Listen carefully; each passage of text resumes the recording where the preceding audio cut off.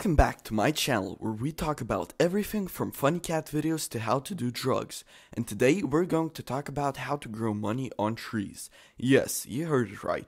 No more pizza from the dumpster, just plain old gardening. 1 is to get a money tree. Well, the first step is to get a money tree. And no, I don't mean going to your bank and withdrawing all your life savings. A money tree is an actual plant that grows in Asia and is believed to bring good luck and fortune to its owners. Now, I know what you're thinking. Well, where can I get one of these? Well, you can try your local nursery or just order it online. There's also rare chance for it to grow out of a good old Georgie, or like you Aussies call it, prawns, I think, or pineapples. Listen, I'm not up to date with the kid slang. Step 2, plant it and give it the NMPP. Now, before you say, OMG, this guy said it, no word! The NMPP stands for Nightly Motherly People Parts.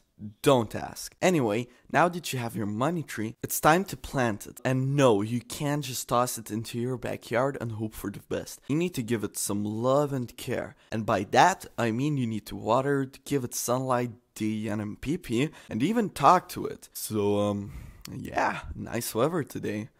How's the wife and kids? Step 3, watch it grow. Now this is the best part, watching your money tree grow. But here's the thing, it's not going to grow actual money. Sorry to disappoint you, but money doesn't grow on trees. But if you take good care of your money tree, it will grow you some sweet, juicy bananaramas, which are for selling purposes, of course. Also, of course, you can get high as f for it, but yeah, nose cancer.